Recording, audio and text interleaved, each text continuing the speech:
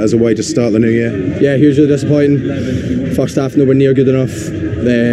Everything we worked on we never done. They were first to second balls, we gave away cheap set pieces.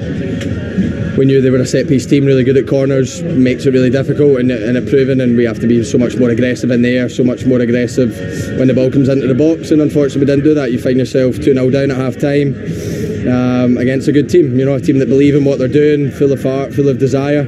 Second half we came out, we tried, obviously got a goal that got chopped off and it gave us belief, and then we scored quite quickly after it, 2-1, pushed. But yeah, I don't think any complaints can be about the result. They deserve to win. They played the better football, especially in the first half, and yeah, that's why you get a result like this. It's one of those things, watching from the outside, it's impossible for us to explain how there can be such a difference between first and second half. Can you put your finger on it at all? Yeah, well, we in the second half we started having runners in behind. The first half I don't think we really found any balls in behind in terms of trying to stretch their last line. We know they played 5 at the back, but we also know they want to try and defend forward. That means there's space in behind. No one offered a run in behind in the first half, which you know, when that doesn't happen, then you don't stretch the back line, and then everything becomes compact, and that's why then they started winning second balls and started putting a huge amount of pressure on us. Second half we offered a wee bit more, we started going in behind a little bit and started causing them a wee bit of problems, and yeah, especially the first 15 minutes, but you know, you can't come here and play well for 15-20 minutes and expect to get a result, so that's why the result is what it is.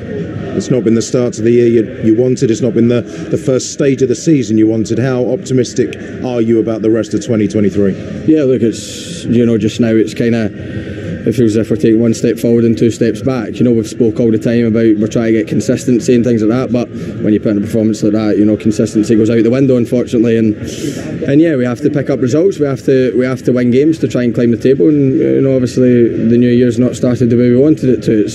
It's been a tough result, a tough one to take, but you know, all we can do is keep going and trying to find that consistency, because if we don't, then you know, we'll be in a position in the league come the end where we don't want to be. It's simple as that. So we need to find consistency, we need to find it quickly. I don't know how we do it. You know, the lads, we all need to look at ourselves, we all need to look as if we're giving ourselves, are we giving 100% every single game, and if we start doing that and if we start fighting, you know, it's not a lack of fight. You know, we fought in the second half, we tried to get back in the game, but we were just lacking that wee bit of, you know, something to get back in the game. So we have to move on. Like I said, New Year's not started the way we wanted it to, but I suppose the only thing we can say is, you know, hopefully it can only get better. Very honest, thanks, Sam.